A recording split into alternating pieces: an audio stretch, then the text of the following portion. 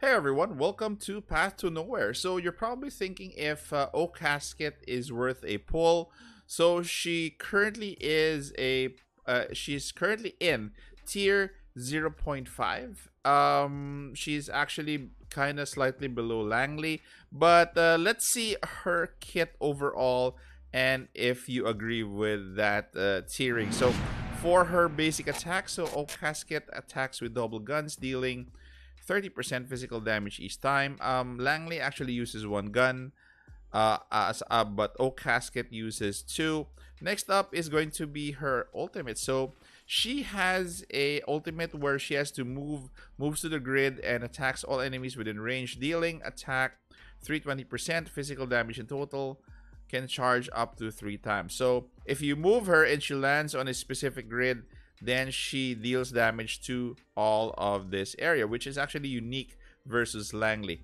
Next up is her passive here. So for every energy point Oak Casket has, her damage will be increased by 1.8%.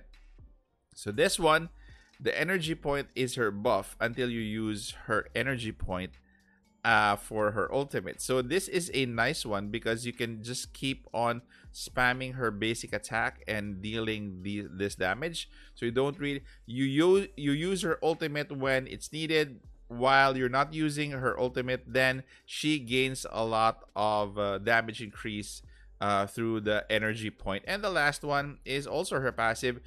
Every 15 seconds, the damage of Oak Casket's next normal attack increased by 105 and regains 6 points of energy, which complements her passive, by the way.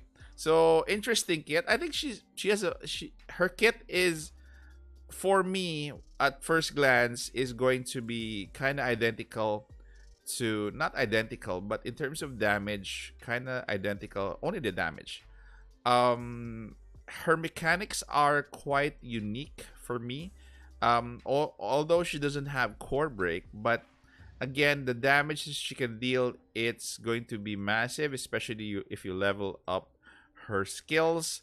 And I think she would be fun to use. She is going to complement Langley in your lineups. Both of them together in a lineup is going to be ridiculous, guys. So for her attack, she has a slightly shorter range than Langley, just to consider that. And for her shackles, guys, so attack increase.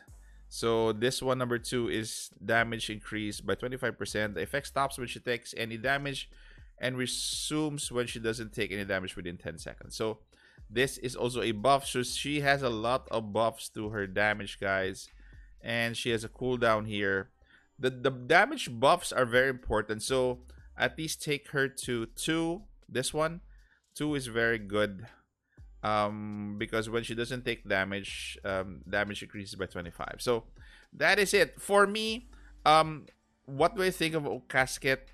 If you do have Langley, and if you're saving up for somebody in your roster, like a roster spot that you need to fill in, if you have Langley, she is not really a must pull. If you don't have Langley, and if you need a shooter, the shooter is a reticle. So if you need a shooter, if you don't have Langley, then she's a must pull. Again, she's a very good complement to Langley. So even if you have Langley, it's nice still to pull her, but it's not really a must. Langley on her own right is actually good enough. She actually complements Langley in terms of damage. So if you want to make sure that your roster is ultimately good, then you have to get Casket, Casket, if you already have Langley. So that is it, guys. So look forward to my summoning video, and also look forward to my review, and not review, my build guide for Casket, which will come out in probably in a few hours or probably tomorrow. So thank you very much, guys, for staying this far. Take care, stay safe. This is the Warden, and I'm out of here.